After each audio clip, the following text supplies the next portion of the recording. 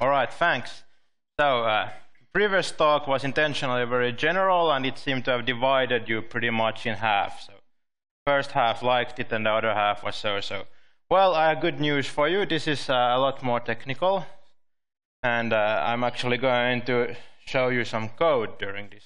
So, the topic is how to keep business logic out of your UI, and it kind of connects pretty well with Peter's previous code talk as well. So, let's get started. So, what is business logic? This is something that I guess all developers use this term, but there might be small differences in what is business logic and what isn't. So, this is how I look at it, and I based my presentation on this definition of business logic. So, hopefully, an information system exists to solve a real-world problem, because otherwise there's not really any use for that system.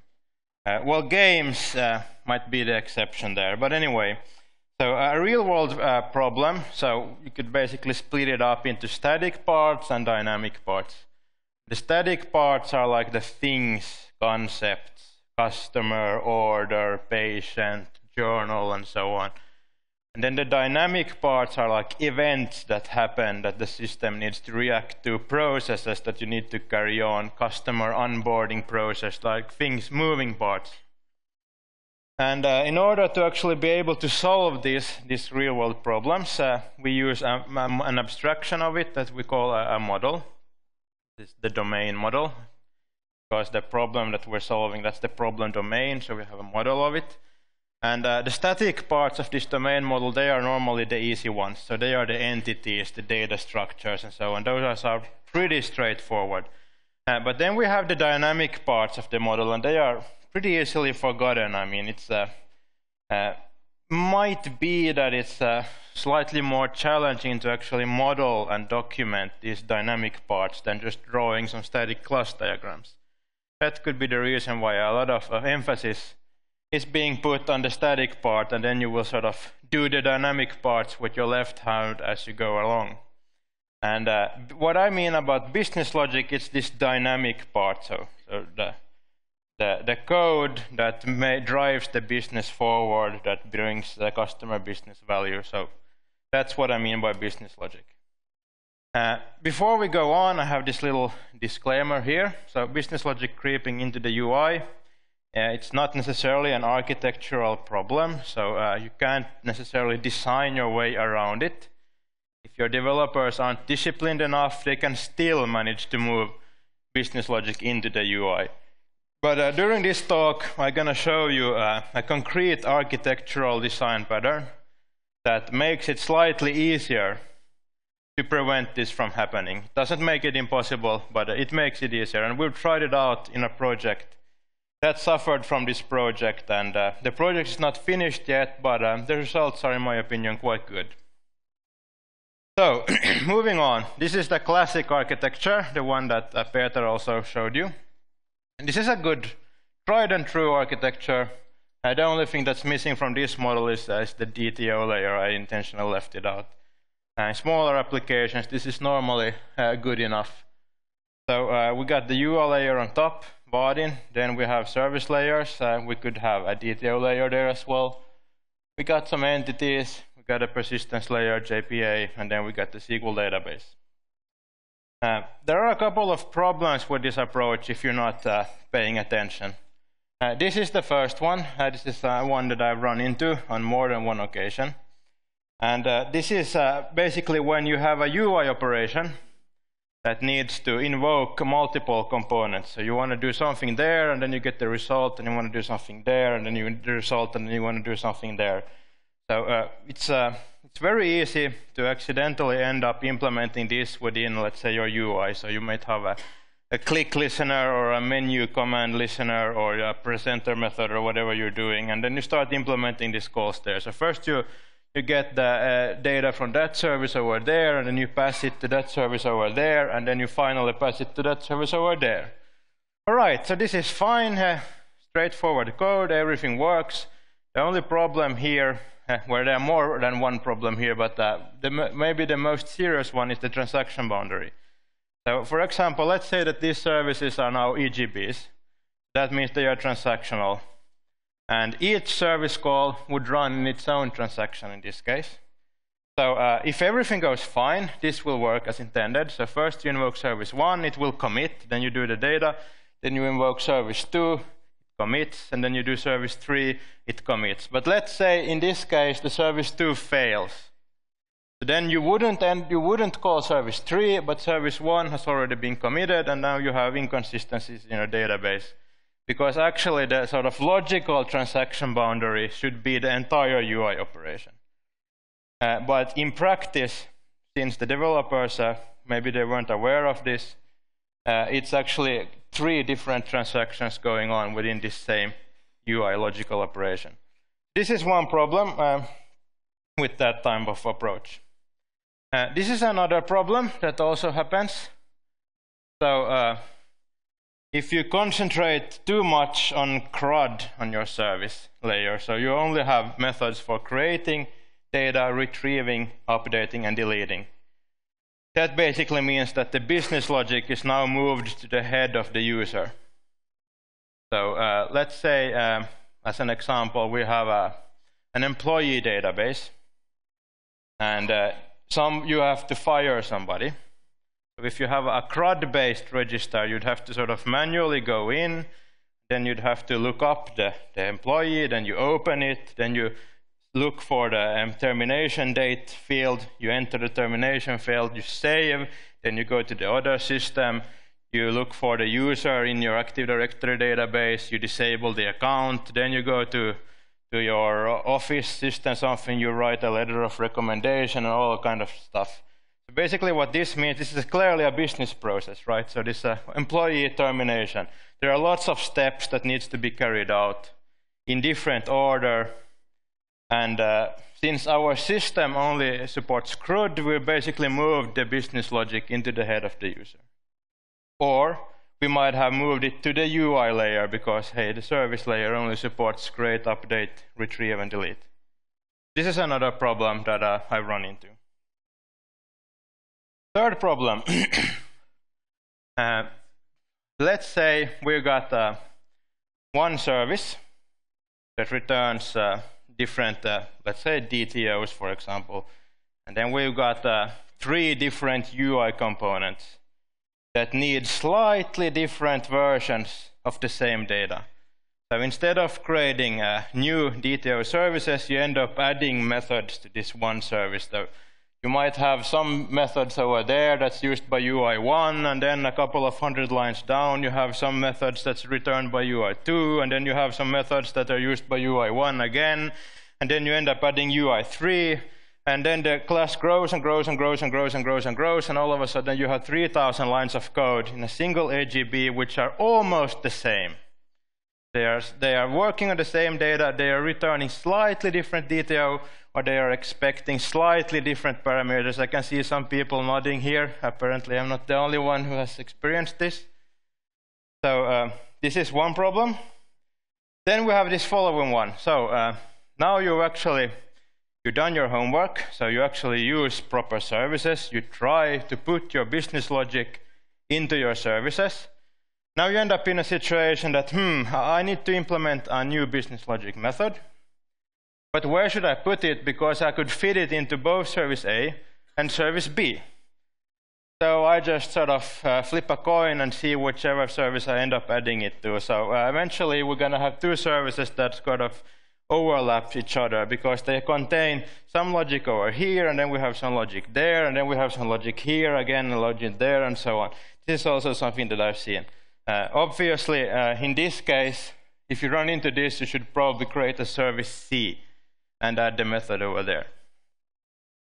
So these are just 4 problems. I'm sure there are more problems you can think of, but these are the 4 ones that I've experienced myself personally. So what can we do about this? First thing, this is good to stress so that all your team members are aware of this. Think about where the transaction boundaries are. So where does a transaction start, where does it end, and what's inside of it? And the way I like to see it is that the transaction boundary should go between the UI layer and the backend. So as soon as you cross over from the UI to the backend server, regardless of if it's running in the same VM or if it's a remote call, then that's the transaction boundary. So when your backend call starts, the transaction starts, and when you move back, the transaction ends. It can end before that as well, and actually it can start within the backend layer as well. If you want to do something outside of the transaction, then you want to do something inside the transaction, then you want to do something outside again. That's perfectly fine. The point is that the transaction doesn't start on the UI layer. I've seen a UI code, for example, in Spring, where they have used sort of transactional button click listeners and so on. So, which would basically mean that the UI is responsible for starting the transaction and committing or rolling it back. So my rules of thumb that I try to use in all my projects is that one UI operation, one backend call. So basically a call to the backend when I click a button or do something, it's a one-liner if you exclude the error checking. Probably you want to have some kind of try-catch block, or then you have a generic error handler somewhere that handles the situation where the backend call doesn't work. But the rule of thumb, one backend call. So in that first example where we had 3 different services, I would have some kind of a facade service in front that takes all the necessary information and then invokes all those 3 services within the backend layer. Another rule of thumb that I try to follow is like one backend call, one transaction.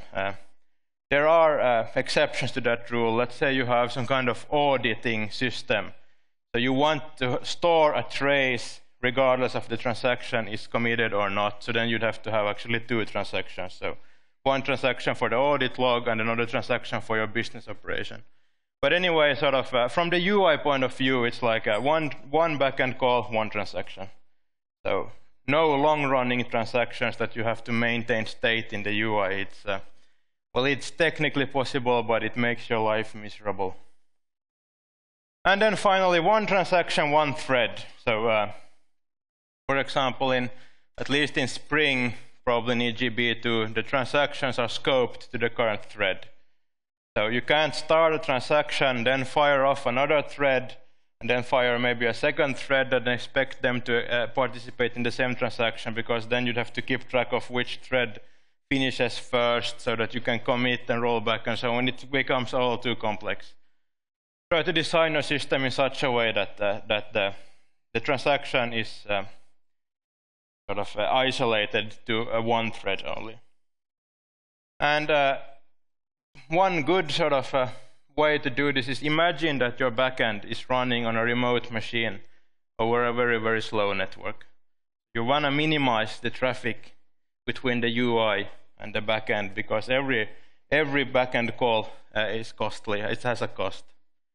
And if you only have a few users, well, that may not be much. But then let's say you have 10,000 users, then 500 milliseconds times 100,000 users, that's pretty much. So try to think, even if you're designing your system to be running as a monolithic system on the same VM, imagine that your backend is running on a remote machine with a slow network. So you want to minimize the calls there. Make them as coarse-grained as possible. Then next thing, when you've thought about the transactions, you want to take care of your services. So you should strive for highly cohesive services. So that basically means that each service should concentrate on one thing only and do that well. So naming is pretty important here. So in very many examples, for mine including, you can see stuff like customer service, order service. In my opinion, that might actually not be a very good idea, because it's very general. I mean, a customer service, it can contain anything related to customers, right? So that means that this is a good candidate for a service that will grow, and it will grow, and it will grow, and it will grow. And let's just say that when you have EGBs that have more than 1,000 lines of code, it's really a pain when you need to do some changes to it. I've been there, done that. So try to figure out like more specific names, like customer onboarding. That sort of immediately tells you that, okay, so this service contains the business logic for customer onboarding. And then you could have another one for well, firing service when you're kicking somebody out, or whatever you want to call it. As you can see, I'm also sort of I didn't include the service suffix here. It's a matter of personal choice. Sometimes it can actually help to have this service suffix, because then you know on which level in the system you're on. Sometimes it just makes the code harder to read if it's sort of obvious that the customer onboarding is a service. So that's you don't necessarily always need to add the suffixes just for the sake of adding the suffixes, but that's a side note. So if you are adding a new service method, so you know you need to implement something, and then you don't really know where to add it. You could add it here, or you could add it there, or you don't really find any place where you can logically add it, then you should probably create a completely new service or rethink your structure. Are you doing this right? This is a good indication that there's something in your code that needs to be redesigned. If you can't immediately pick that, yes, that's the one, that's exactly where I'm going to add this piece of business logic. It belongs right here. If it doesn't, you probably need to rethink something. And you could come up with some pretty interesting new ways of looking at a problem if you realize this. If you try to sort of take one step back and think about it, are there any different ways we could do it? Then you can get a eureka, and then it will, again, your project will take a large step forward. This is something that I wouldn't do this sort of first. It's not on the top of my list. So it's not something for all projects, but it's something that sometimes might be a good idea. And that is to separate the reading and writing. So instead of having a single service which has both save, delete, update, and all the gets and finds, you separate them into two different components, or even more components. So you might even have for complex UIs, complex screens, you might even end up with a sort of service per UI implementation, where you have like a DTO service, for example, as Peter showed us, for each view, and then you have a separate central component for actually saving and updating stuff. This allows for some neat optimizations down the road, which I'm going to show you in a minute when we go through a sort of hands-on pattern for doing this. And then we have this avoid only CRUD services. So a lot of our systems have to do with sort of creating, retrieving, updating data. But if it's a more complex system than just an address book or some kind of master data administration, you probably want to have more sort of specific methods than just create, retrieve, update, delete. Because otherwise you will very easily end up in a situation where you're actually moving the business logic into the head of the user. So the user has to keep in mind what data to look for, what changes to do, when to do it, and why, instead of sort of having letting the system deal with these processes. And now we're going to look at a really concrete pattern for doing this. So this is a command-based architecture. I've tried this out in one large project where we had this problem with business logic creeping into the UI, and it's actually helped. The quality of the code has increased. And it's a slightly different way of approaching building enterprise applications than this traditional service-based architecture, even though you can sort of pretty easily transform a service-based application to a command-based application, because you can still use the same bits and pieces. You're just using them in a slightly different way. So instead of thinking in terms of services, you should think in terms of commands and queries. So forget about all these customer onboarding, ordering service, employee service. Think about what the system actually does. Why is the system there? So a command, that's an operation where you tell the system to do something. And it's often, this command should should be more than save this user, because then you're back to CRUD again. Then you don't necessarily need a command-based system. But if you have like a terminate employee contract, that's a good command name. It's a clear business process. The start of a business process, it involves different things. A command may return a result. It doesn't require to, because different commands might be different things. Let's say you have a GPS tracking system. Let's say you have a taxi central. All the taxis are sending their GPS signals every 10 seconds. It doesn't really matter if one of those messages get lost, right? So you don't really need to wait for confirmation that, okay, did I actually save my position, because I'm gonna send it in 10 seconds anyway. So for those type, but still it's a command, store my position. So it will insert a row in the database or something with the timestamp and the coordinates, but I don't care if it succeeds or not, because I'm gonna redo it anyway. Whereas other commands are very important that you know that did they succeed or did they not. Then we have queries. You ask the system for specific data, so a query always returns something, even though it's an empty result.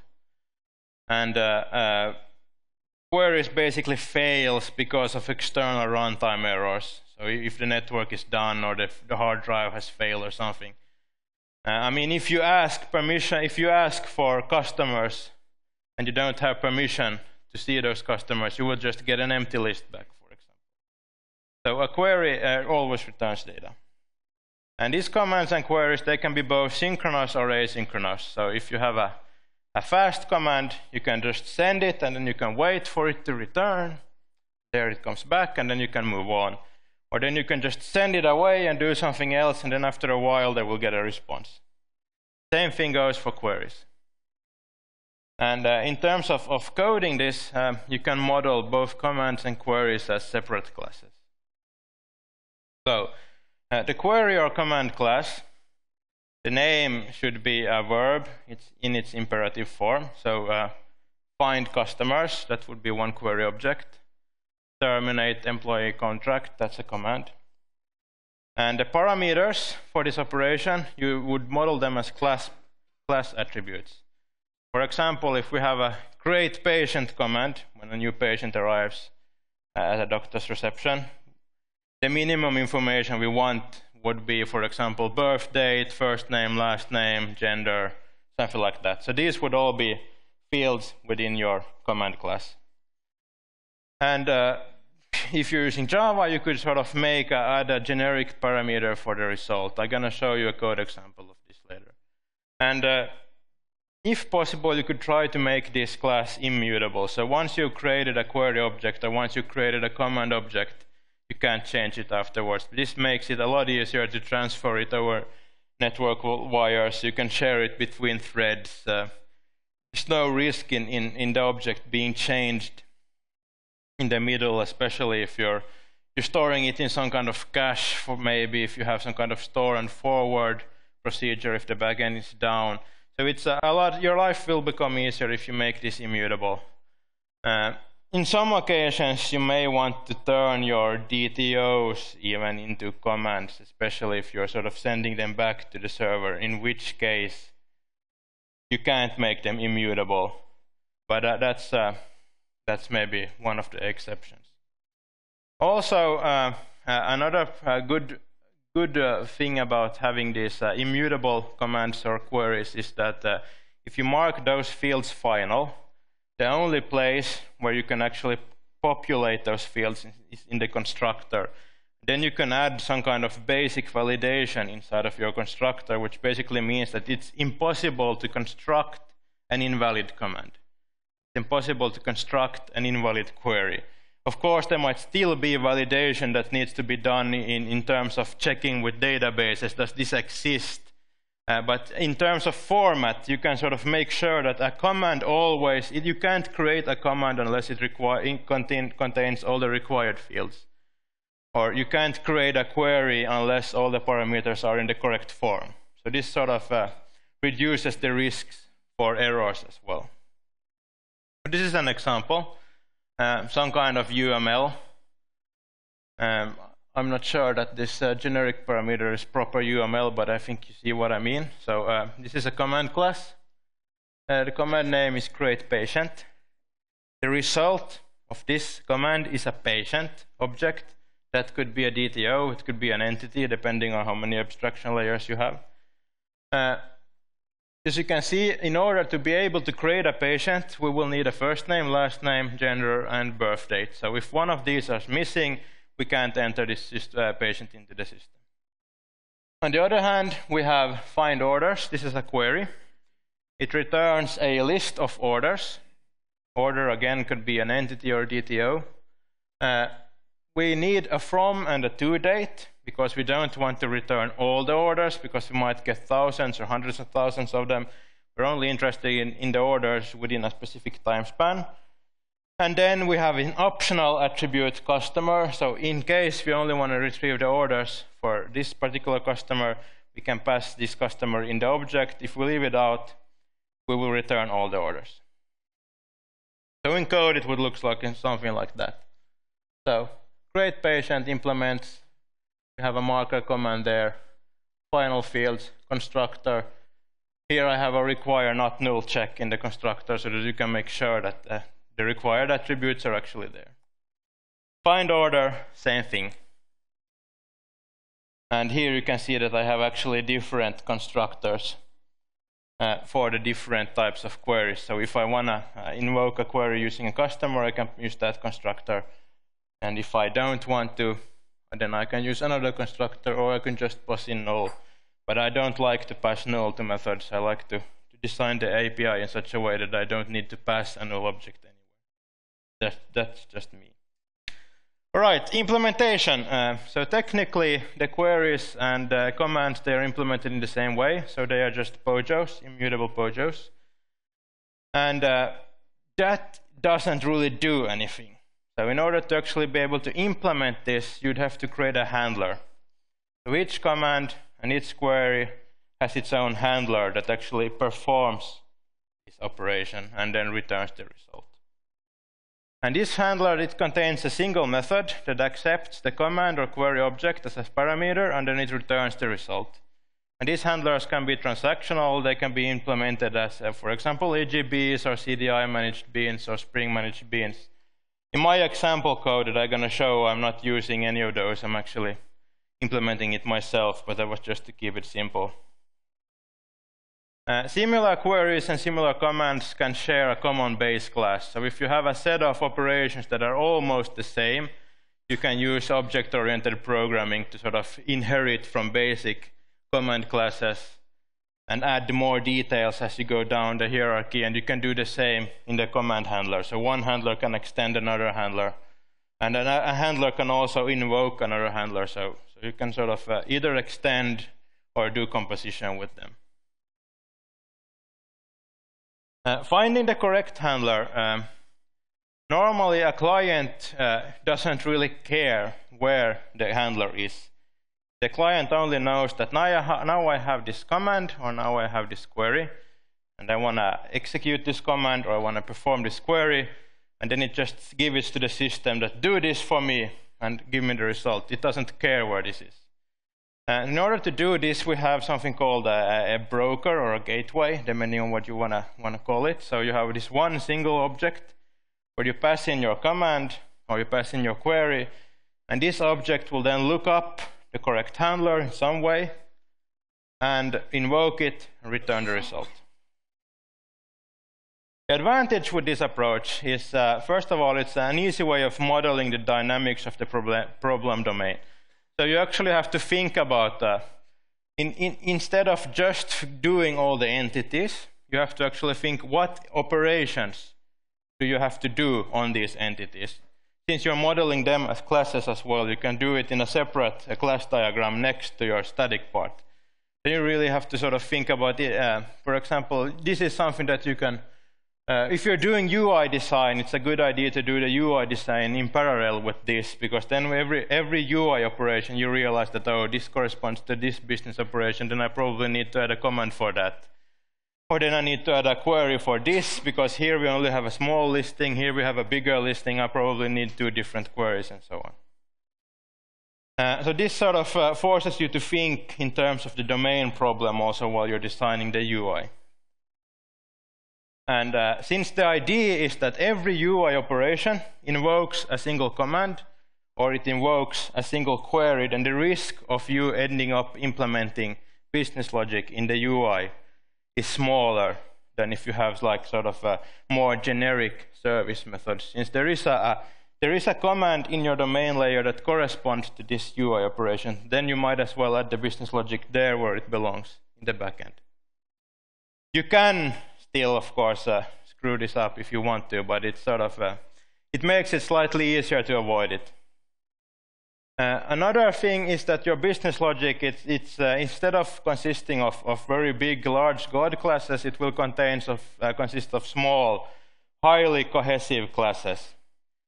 If you have a complex UI, you will end up with a lot of these handler classes.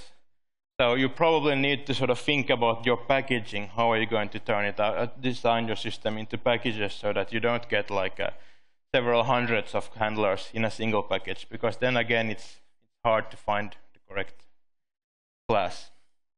This is also very easy to distribute, since basically what you're doing now is you're passing messages. You're passing one message and you're expecting a message in return. And this makes it possible to, for example, replace your remoting protocol with, let's say, an AMQP message bus such as RabbitMQ, and do it completely asynchronous. So you're just sending a message to some service bus. The service bus knows how to route it to the correct server, performs the operation, sends the message back asynchronously, and then you get a call back when the operation is done. And especially if you serialize your commands, your queries, and your results to, for example, JSON, and then you add versioning, then you basically made a system where you can support multiple versions of the same component at the same time using whatever technologies you want. You can have some .NET modules that implement some handlers. You could have Java that implements some handlers. You could have a native C++ implementation that does some really fast work. So if you construct your architecture in this way, this is well, it's not a no-brainer. Of course, it's difficult, but it's easy to do. Relatively easy to do. And you can even use separate data sources for reading and writing. Have any one of you heard the term CQRS? Command Query Responsibility Segregation. So this pattern is very much based on CQRS. I think pure CQRS would probably sort of draw a very distinctive wall between the query part and the command part, so that the query wouldn't be allowed to know anything about the command part, so they wouldn't even be allowed to share entities. And whereas this model allows both queries and command handlers to be aware of the entities, so to speak. But CQRS, if you Google that term, you might find some. There are both videos and articles that they are telling something similar to this. For example, this is one way of separating the data sources. This is especially useful in a system where you're doing a few writes and lots of reads. And you also have this eventual consistency. Then you can implement your system in this way. So you got the UI on top. And then we have the layer between the UI and the backend. So that call to the broker, it could be a remote call. The broker knows about the query handlers. The broker knows about the command handlers. Those can either be deployed on the same machine or they can be running on completely different servers. I don't care. Then we have a cluster data source. So for example, both MySQL and PostgreSQL, they support setups like this. It's pretty easy to set up. So basically what you have is you have one master data that accepts all inserts, updates, and deletes. And this master data will automatically replicate itself to one or more slaves. And these slaves allow read-only queries. And this makes it possible to sort of balance your queries. If you have a query, you have lots of queries in your system, then you can, instead of letting the master do all the work, you can split it up on many slaves. But if you have a separated if you've separated your query handlers and your command handlers, this is pretty easy to do because you just configure them with different data sources. If you have a single service that does this, then you'd have to sort of keep track of which entity manager instance am I going to use here, and which entity manager I'm going to use there, and which data source, and so on. This makes it a lot easier. This is one trick that you can do, and especially useful if you know that your system is going to be working with very large amounts of data. Then, well, even the best databases will clog down and become slower when the data grows. And if you have a possibility to sort of split it up over more servers, then of course it's better. The user performance will improve. Naturally, this isn't a one-size-fits-all approach. It has some disadvantages as well, which is again why you shouldn't necessarily go for this approach. This is probably not the #1 approach in when you start a new project. It's one of the tools in the toolbox. So, well, obviously you got some more boilerplate code to maintain. So for each user operation, you have a command and then you have a handler. So basically you have lots of small classes instead of a few big ones. That's one obvious problem. Another problem is basically that the client doesn't invoke the handler directly. So if the handler is missing, you will only notice it during runtime. So if you're invoking a service, there is a direct dependency between the client and the service. And if the service interface is missing, when you compile it, you will get an error. In this case, you only get errors when you deploy the system. But then again, if you're using EGBs with service interfaces, you have the same problem there. Also, there isn't any sort of ready-made command query framework, at least that I'm aware of, so you'd actually have to implement this yourself. Not hard, but something that you'd have to do. And it doesn't prevent you from making either too fine-grained commands or too coarse-grained commands, so you still need to know what you're doing. I'm sorry. Okay, so enough talk. I have about 10 minutes, little less than 10 minutes left, so I'm going to actually show you some code. Before I go to the code, this is the actual running application. It's a stupid, some kind of patient register. And down here, I have a form. I can add born, let's say, on Monday. Add patient. I can do queries. I can do filtering.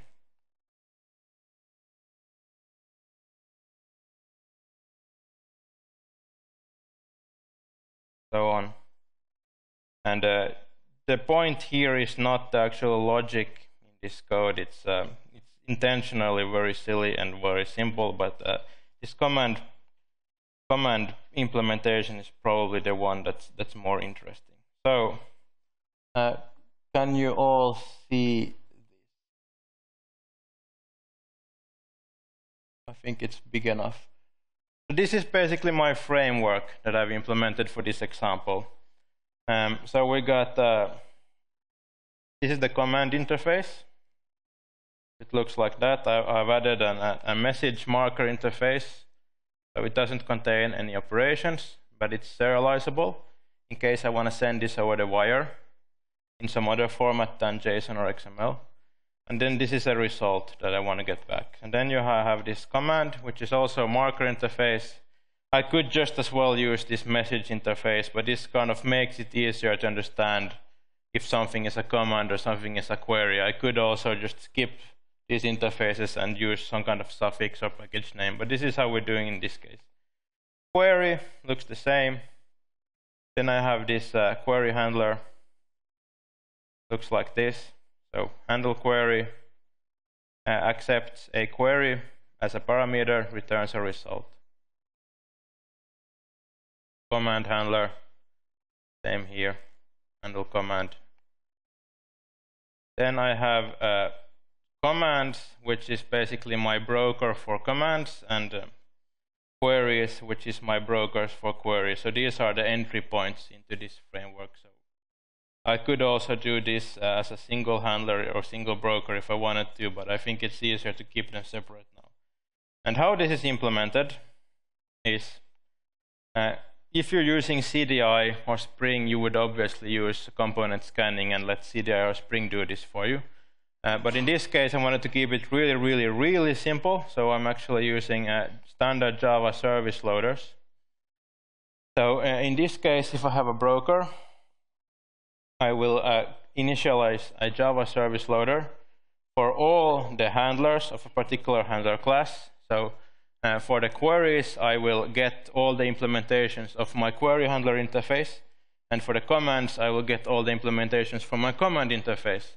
And then over here, I have this find handler. So for any command class, I will just loop through my command handlers, for example, and look for one that supports my message, because it's even possible to have like multiple implementations for the same message. I don't know why you want to do that, but you can. And then I store it in a cache so that I don't need to loop through my list every single time. So then I can just do a simple map query whenever I get a command, find the proper handler. And if this was some kind of remote system, then obviously this would be a lot more complex. Then you need to know sort of the URL of the remote services, and you probably need to keep track of whether the services are alive or if they are dead, and so on. But anyway, this is really the simple version. And then we have